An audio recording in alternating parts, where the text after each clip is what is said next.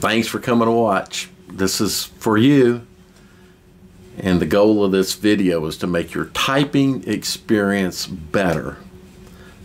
Now, I'm not a big typer, but I'll be honest with you, the more that I've been typing so that I can learn all the typing things that impact you, I'm liking typing more. This is actually a very nice device to type on from what I'm finding.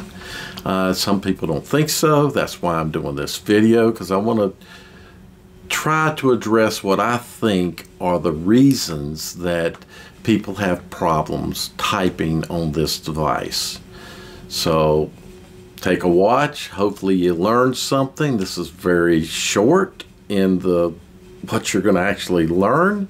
There are other SwiftKey things that I'm going to teach you.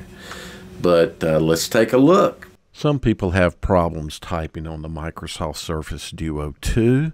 They'll point to this being a problem with the software.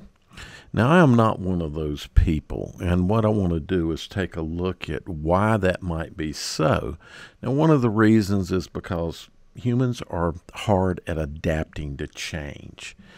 And in the case of typing here, they'll say that, well, I can do it on one device this way. I should be able to do it on this device this way.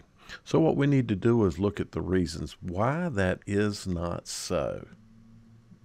We need to look at the differences in the two devices first. And as you can see here, the width of this Samsung Galaxy S10 Plus is narrower than the Duo, and this device is approximately the same size as most of our handheld devices that we have today. So width is going to play a major factor in your typing experience. It will be harder. The next thing that we'll take a look at is that, of course, in an open mode, you've got an even bigger difference. So these two things impact tremendously your typing experience. So let's put the Duo into single hand mode and see how things look. What we'll do is I'll open up the same application that you saw me typing into in the intro. That's OneNote and a little typing demo that I've been working on. And I'll get the keyboard up, and you can see what we have here. Keyboard's in thumb mode. And then I'll open up the same app with keyboard on the Galaxy S10 Plus. And let me switch this to to full mode so that you can see the comparison. And as you can see, the width of the keyboard on the Duo is considerably wider. This will impact your typing experience. You have to reach. Your keys are going to be in different places. Okay, so we've got several differences that make it harder to type. The device is wider and the keyboard's wider. Now, we can't change the width of the device. That's fixed. Nothing we can do about it.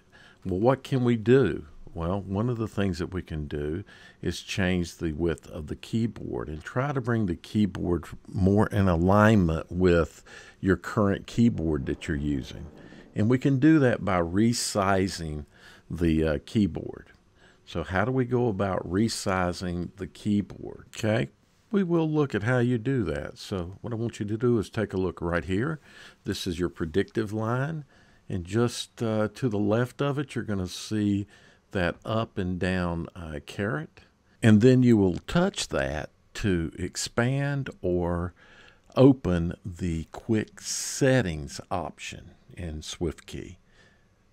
And those quick settings are the items that are to the left of the pen.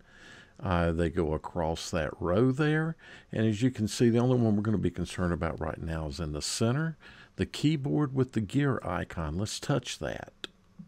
So what we have done is switched into the keyboard modes, and you can see we're currently in the full keyboard, and this is how your keyboard is most likely set up right now. That is the default setting for keyboards, and you can see that we have a very wide and rather tall keyboard.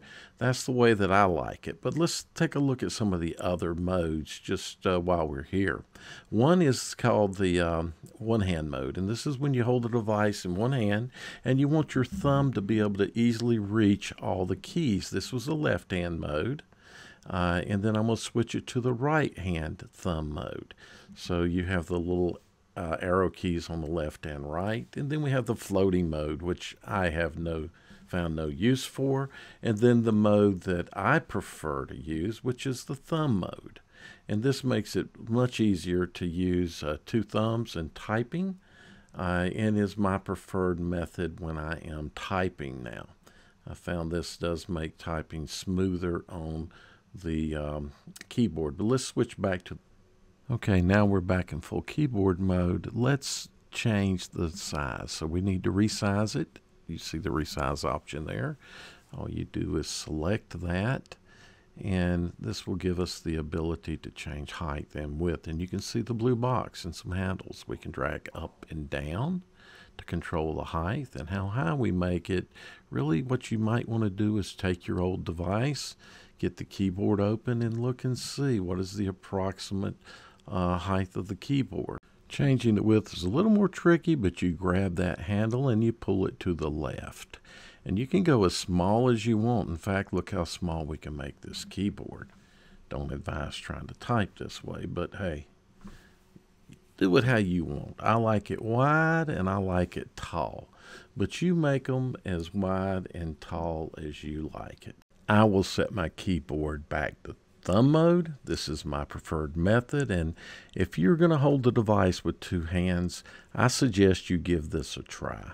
You will find it a lot easier to type this way. Okay, I hope you found that helpful.